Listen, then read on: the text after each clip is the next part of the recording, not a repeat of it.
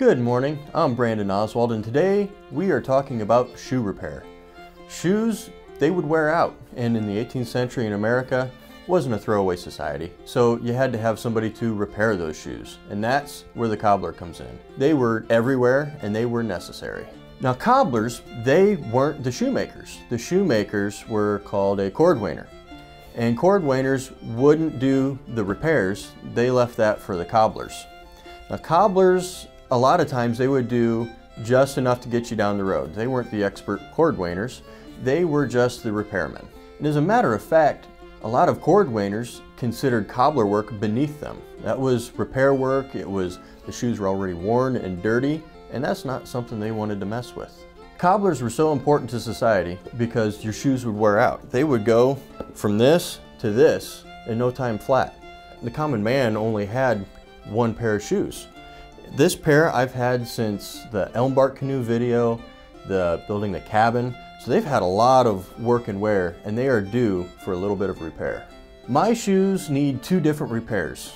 I have this one here that the front part of the sole popped, the stitching popped out. And this other one, the heel wore unevenly. The leather, it wears pretty quick. And everybody walks differently, so everybody's gonna wear differently on their soles. Their soles are going to wear out in different places. So we're going to start with replacing the heel first. And as you can see, it's worn down. They started off with about 4 layers. They stack it on top of each other to make the heel. This one, the way I walk, I wear it off to one side, and it's already worn down through the first one and into the second. So we have to peel 2 layers off and replace those. Cobblers didn't need very many tools, just very basic tools, some punches and a hammer. One important tool is just a strap with a buckle. It's adjustable. We use that to latch your work to your lap. It's kind of like a lap strap, a little vise to keep your work handy and close.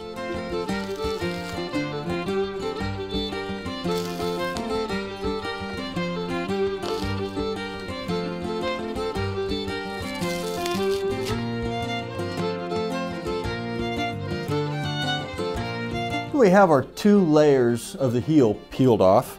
To make the new piece, I'm going to take the piece that is got the best shape, that's got the full shape. You see this one here, it's really worn down. So it wore halfway through that piece, so that's trash. I'm gonna throw that away. This is the one, however, that we're gonna use to make our new heel piece. We're just gonna cut that out of leather. The leather we're going to use is veg tan, and that's what all the soles were made out of. Nice veg tan because you can soak it and hammer it and compress the fibers and make it harder to make the sole last a little longer.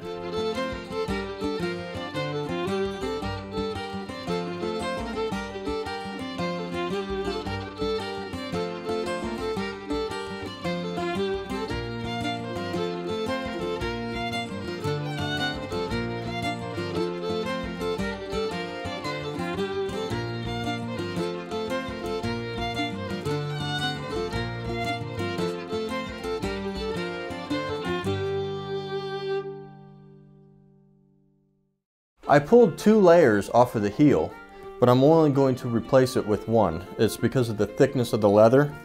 And also, we're not trying to rebuild it to how the original shoe was. We want to make a workable pair of shoes. Cobblers would do a little bit of corrective shoeing, kind of like a farrier would on a horse. If I built this up with 2 layers this thickness, I'd be walking kind of lopsided. So we just want to repair it to where it needs to be.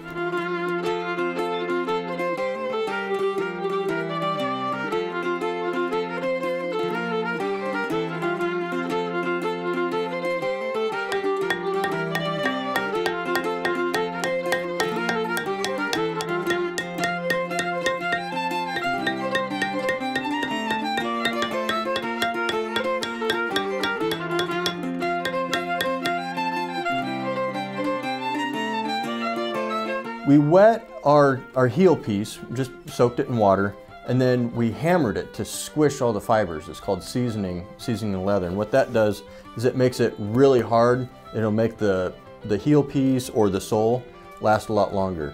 Typically you would have a lapstone if you were a poor cobbler, or if you were fortunate enough to have one of these cobbler's anvils, those work really nice too.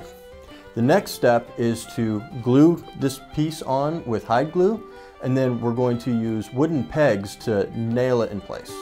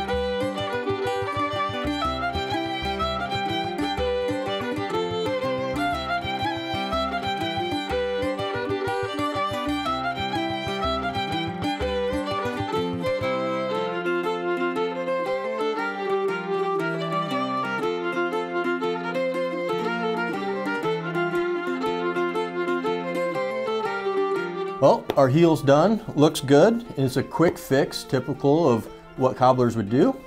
The glue that we used on it, however, was hide glue.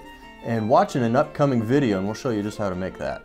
The pegs went in great and we got the edge burnished nice, and time to get on to the other shoe. Now this one, you see the stitches have given way on the main sole. The main sole isn't that bad. We don't have any holes worn in it, so we're just going to stitch it back together. And we need to make sure that we stitch it to the right part. There is a piece inside the shoe called a welt, and it attaches the sole and the upper together. It's kind of like the connector piece. We want to make sure we stitch it right to that.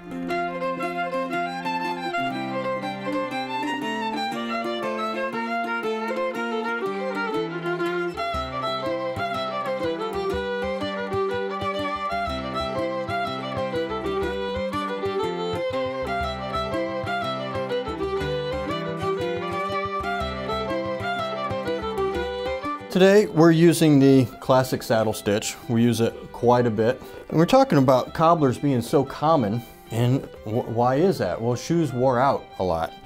And the reason why they wore out was leather doesn't take abrasion very well. And you're walking on all kinds of surfaces. You've got brick and stone and gravel. So it'll wear your shoes out really fast. And that's why cobblers were so important. And that's why your shoes wore out so fast.